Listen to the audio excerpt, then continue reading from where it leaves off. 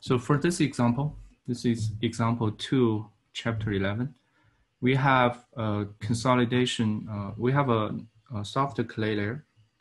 So 20 feet of soft clay, and we are taking soil sample at the middle of the clay layer and conduct 1D consolidation test. So we get this data here. Initial void ratio, and these two slopes, the compression and the recompression index, and then the pre-consolidation pressure. So that's pretty typical what you get from a 1D consolidation test. And what we're going to do is we're going to place a large sandy field on top. So we're going to load the soil by placing sandy field on top. And we know the unit weight of this sandy field and also the height of this sandy field. So it's 10 feet of sandy field. So that's what's given. And then let's estimate the primary consolidation settlement. Okay. So that's the setup.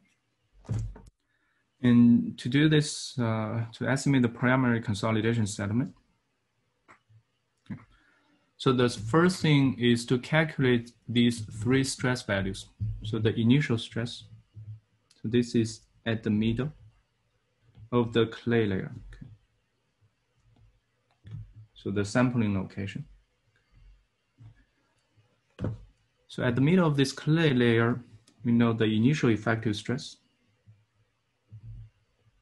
So this is the initial value, again, before you put that sandy field on top. So the initial value, so this is initial.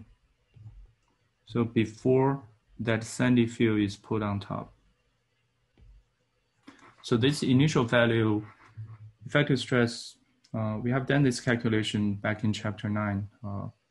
So you have 10 feet of saturated clay. So this is water table. So it's 10 feet of saturated clay. I can use the buoyant unit weight. So just pay attention to the unit weight you're using.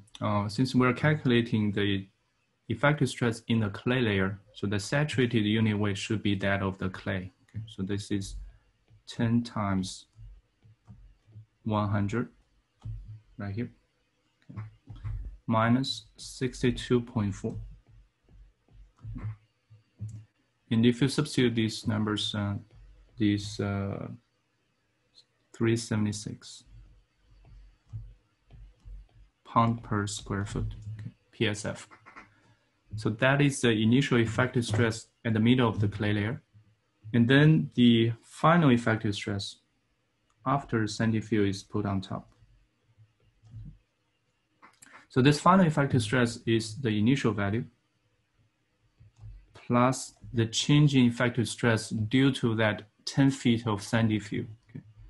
So it's 10 feet of gamma moist. Okay.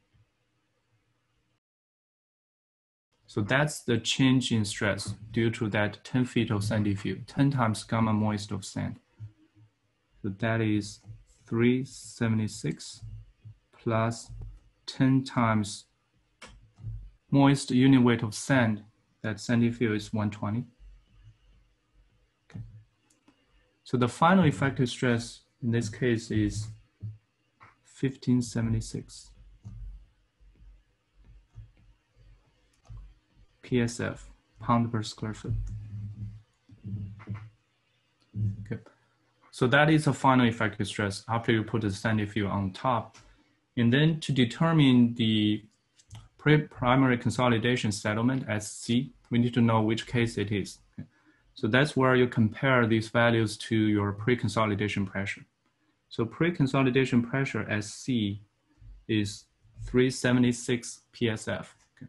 And if you compare with these values, you notice that, so initially the effective stress in the clay layer is the same as its pre-consolidation pressure, which means this is a normally consolidated clay. And if you want to look at the three cases, see which one it is, this is case 1 in our notes. So this is case 1. So for normally consolidated clay, we're going to use the compression index CC to calculate the settlement. Okay. So then this SC. is going to be H over 1 plus E naught.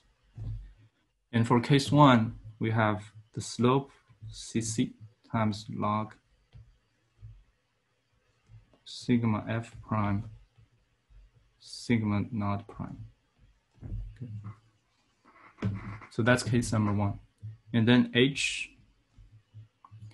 So here, again, H is the thickness of the entire consolidating layer. Okay, so for this example,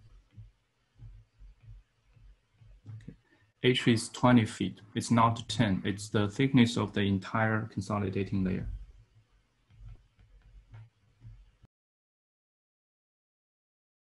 So it's not the depth at which the sample was taken, it's the thickness of the entire layer. So make sure you're substituting the correct H here. So this is a very common mistake I see.